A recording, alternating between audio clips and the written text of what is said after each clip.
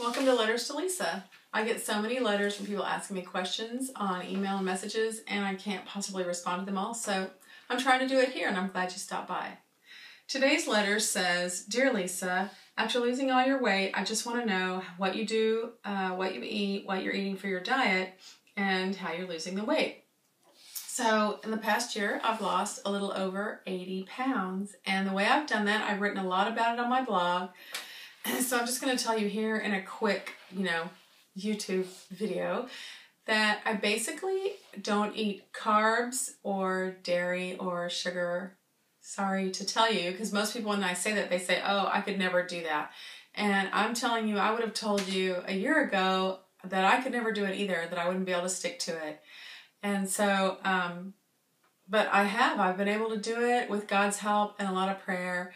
And I think I just one day woke up and decided that I was worth taking better care of myself. And so I will eat a lot of protein and a lot of vegetables and some berries and limited amount of nuts. And I do eat yogurt.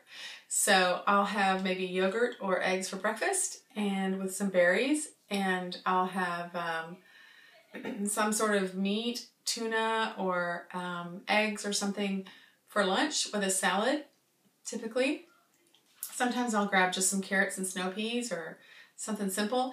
And then for dinner, I will basically eat kind of what the kids eat, but without the carbs. So if they're having spaghetti, I'll put the sauce over green beans, or if they're having stir fry, I just won't have the rice or whatever. We try to make like a taco salad.